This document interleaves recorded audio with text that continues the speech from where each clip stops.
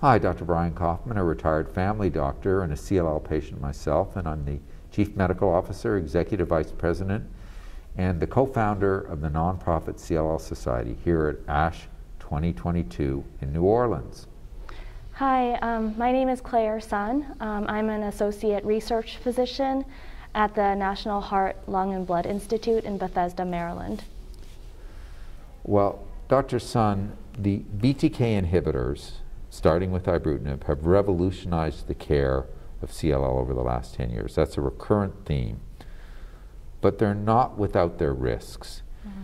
And obviously, the most serious risk is dying from them. And unfortunately, that does happen, and sometimes it's a sudden death.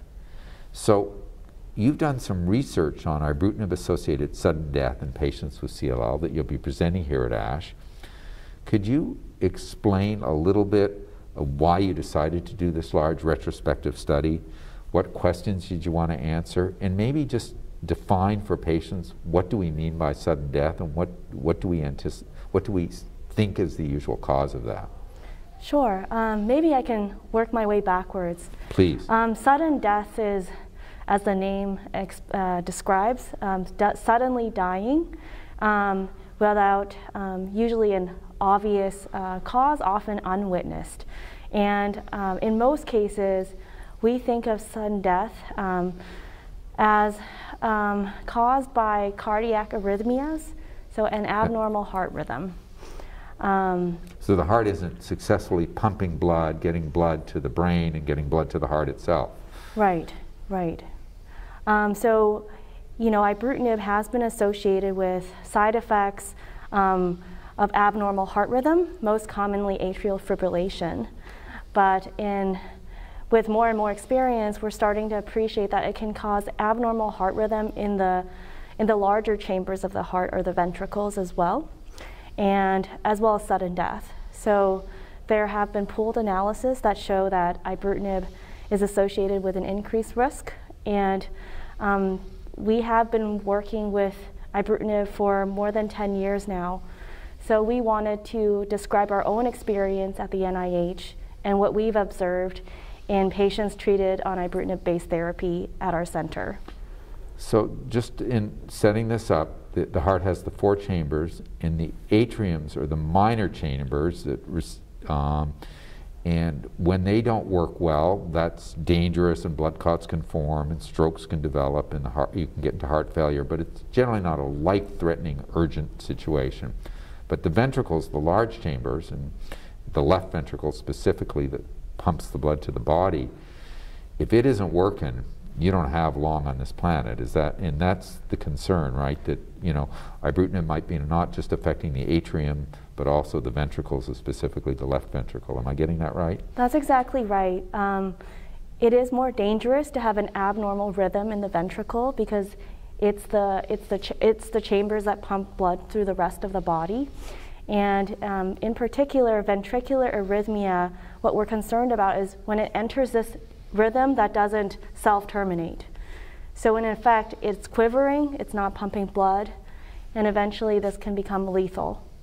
Okay, and that's ventricular fibrillation, which is like a cardiac arrest. Yeah. Right, exactly. So what questions were you trying to get to with this, and what was the population that you were studying when you were doing this research? So we focused on our patients who were treated with Ibrutinib, whether in combination or as a single agent, in the last 10 years at the NIH.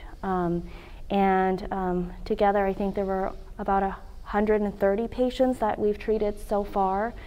And it's one thing to, you know, recall sudden deaths anecdotally, but we wanted to do a systematic analysis of our patients and looking at what that rate of sudden death is compared to the age-matched population, as well as what others have reported with Ibrutinib-treated patients.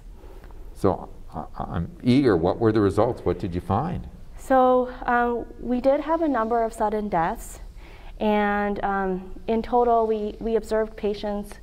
So each patient observed for a year, we call a patient year.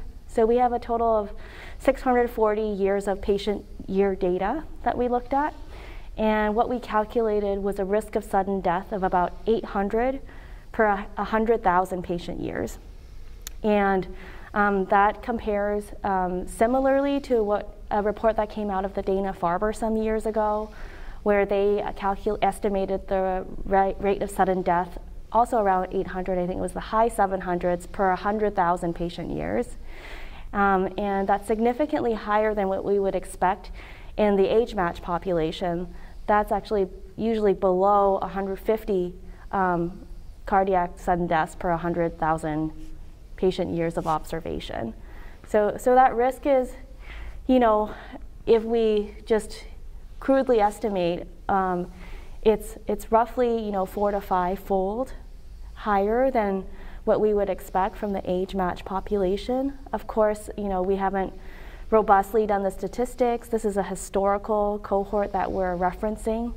So I don't want to, you know, make strong statements about the actual relative risks, but what we observed was that there were about, I think, less than 4%, 3.7% of patients who were treated with ibrutinib-based therapies who died suddenly at our center.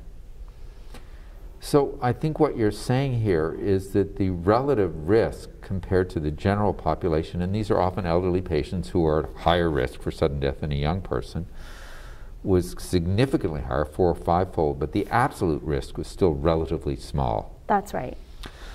So what does this mean for patients, and I mean, this has got to stimulate you to do other research. What would you like to see in terms of research to help patients lower their risk? Yeah, so that's the million-dollar question, trying to identify those patients who are at risk of sudden death and avoid ibrutinib or altogether. So we are actually in the process of opening up a prospective study where we do comprehensive cardiac testing on patients starting Bruton tyrosine kinase inhibitors and following them longitudinally to try to assess for predictors of significant or serious cardiac side effects, including sudden death.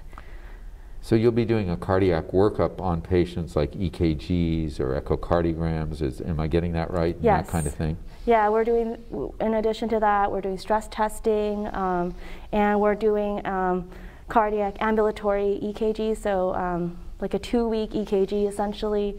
And the goal is to, you know, do these tests before BTKIs are started, during BTKI therapy, and then follow them for outcome. And when do you anticipate this trial will be opening? I'm hoping before the end of the calendar year. Oh, well, that's soon, yeah. We've been working on it for a while, so. So please send us the news, and so we can put a link in on the website to the trial, and so patients who are considering a BTK inhibitor could go to the NIH and enroll in this trial. Is that right, or is it going to be beyond Bethesda, or is it going to? Right now, we're still we're starting with a single center, but the workup actually, I mean, right now it's written as a single center, but I'm hoping that perhaps we could do some of these testing even locally, so patients don't have to travel all the way to Maryland to get these tests done. So this is really important, really exciting, because these drugs have helped patients incredibly, but they do have this small but incredibly serious risk. Any final thoughts you have for patients related to this research and your perspective on the cardiac problems or risks with ibrutinib? Yeah, so I mean, I think increasingly I am looking at the patient's cardiac risk factors before I put somebody on treatment. And if they have significant risk factors such as high blood pressure, pre-existing atrial fibrillation, or, you know, heart attacks, I do try to avoid ibrutinib. And there is also a recent report from the Ohio State that suggests maybe even acalabrutinib can cause some of these toxicities as well. So luckily, you know, we have venetoclax now that's also very effective in CLL. So for those patients where I think that maybe the cardiac risks are too high, I do try to steer them toward venetoclax-based therapies. Dr. Sun, I'm so appreciative of the work you and your team are doing at the National Institutes of Health. It's great to see you again, and please keep us appraised on these studies that you're doing so we can make sure that the patients can benefit from them. Thanks so much. Thank you very much.